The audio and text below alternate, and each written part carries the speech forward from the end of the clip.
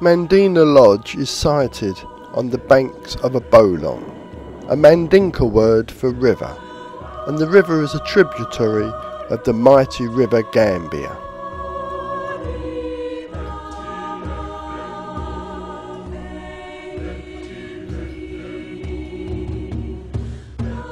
The lodge is situated in the Makasutu forest, and Makasutu in Mandinka means a holy or sacred place.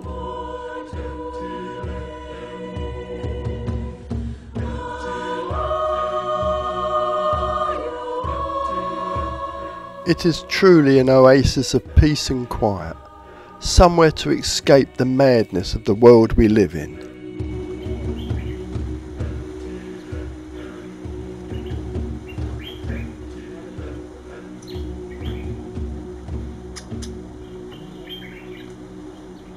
On arrival at Mandina, you are welcomed with a cold drink and introduced to your own personal maid, waitress or waiter, and your own personal guide. They will take care of you throughout your stay here.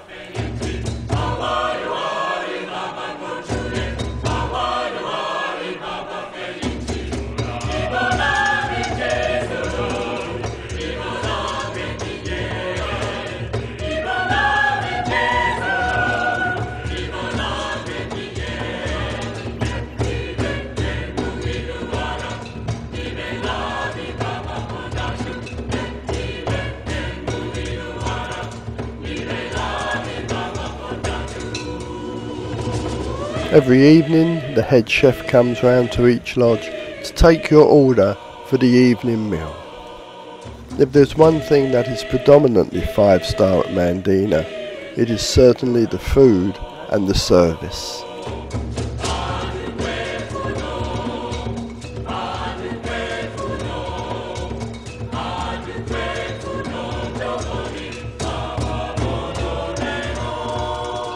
The lodge is the brainchild of 2 Englishmen, James English, appropriately, and Lawrence Williams.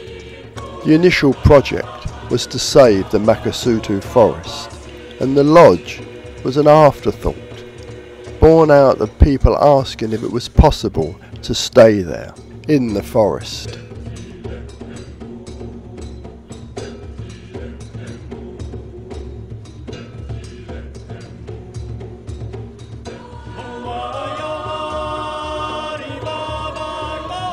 The forest is approximately 1,760 acres, and it's made up of savanna, mangrove, tropical and Guinea woodland.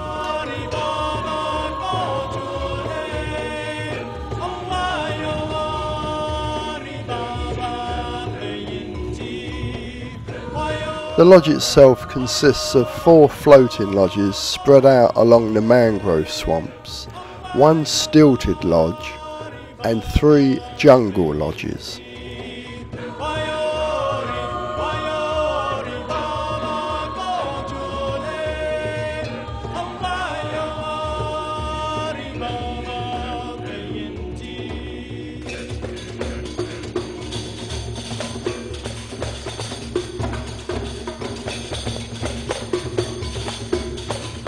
The lodges themselves are TARDIS-like, inasmuch as they are much larger inside than you expect them to be from the view of the outside.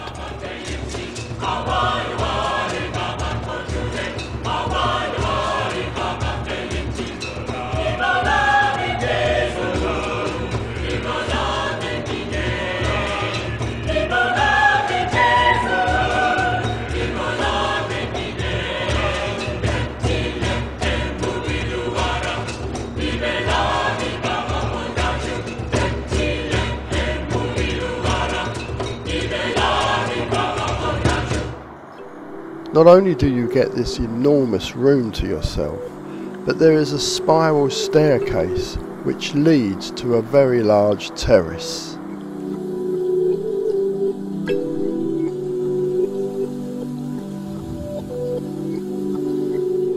You can sunbathe privately here. You can have all your meals here if you wish to do so. The terrace also has a shower and a bed with a fan, should you choose to sleep under the stars at night.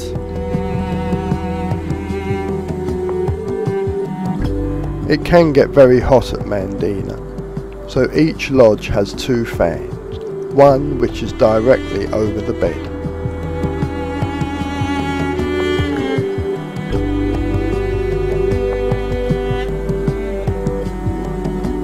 Your shower is al fresco, but nobody can see you, except the monkeys of course.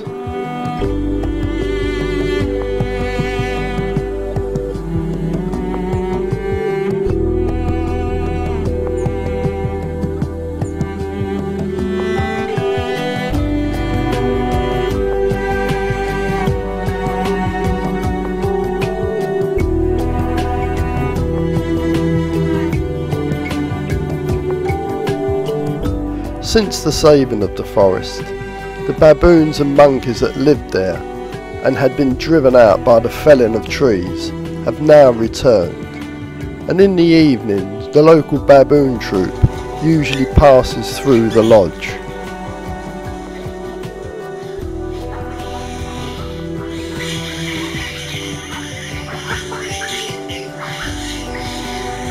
These are Guinea baboons. They are one of 4 subspecies of baboon found in Africa. These though are specifically found in the West.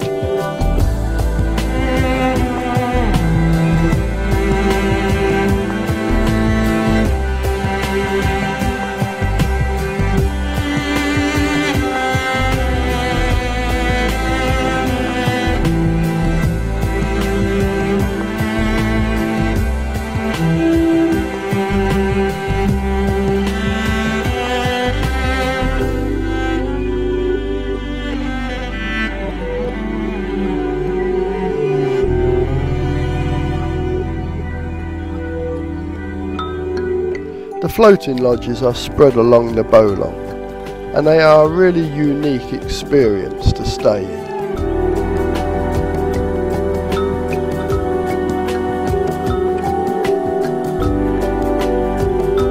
The floating lodges are very spacious, and sleeping there, it's almost like being rocked to sleep as the tide ebbs and flows through the night.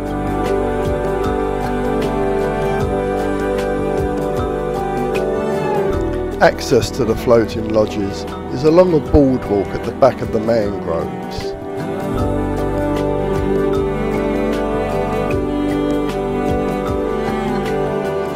Each floating home has a gazebo, and here you can sit in the shade in the heat of the day and enjoy the breezes that come off the river.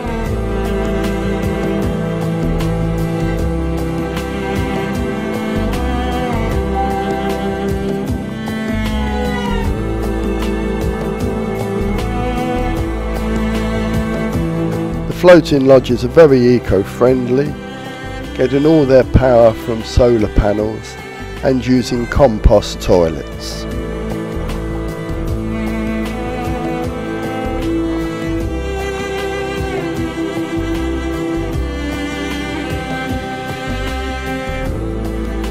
Activities at the lodge include walking, bird watching, visiting the cultural village and taking a canoe out on the river.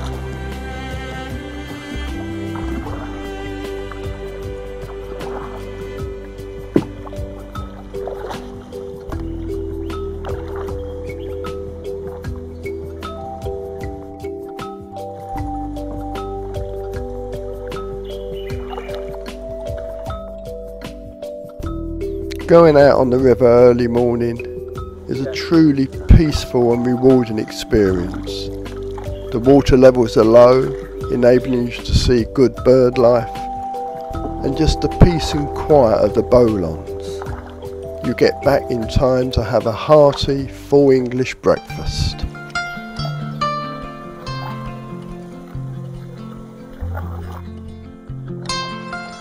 Early morning is the time that the local women go out to harvest the oysters, which are left exposed on the mangrove roots when the water levels drop.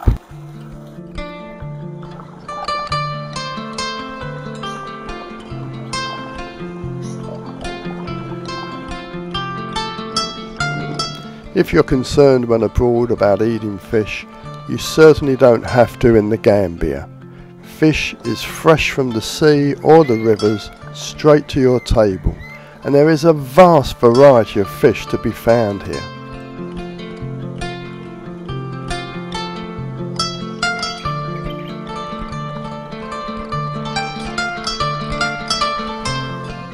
Over the first 10 years that James and Lawrence were here, they planted 20,000 trees to get the forest back to its former glory.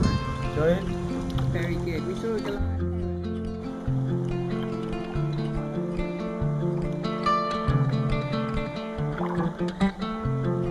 Within the confines of Makasutu Forest, there are 14 villages comprising of thousands of people, all dependent on the forest itself for their livelihood.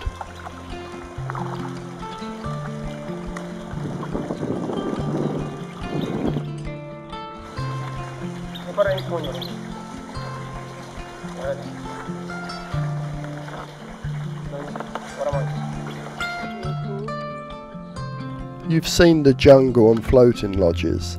The other lodge here is the stilted lodge.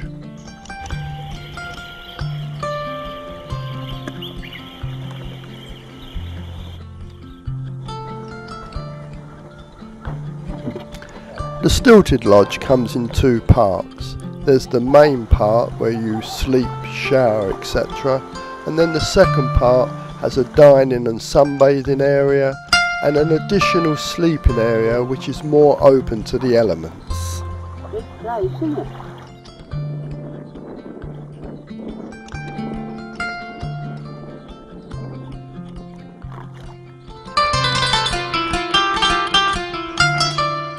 It doesn't matter which lodge you stay in. The experience of Mandina and Makasutu is more about experiencing the forest, be that on the water, in the forest, or meeting the local people who live there.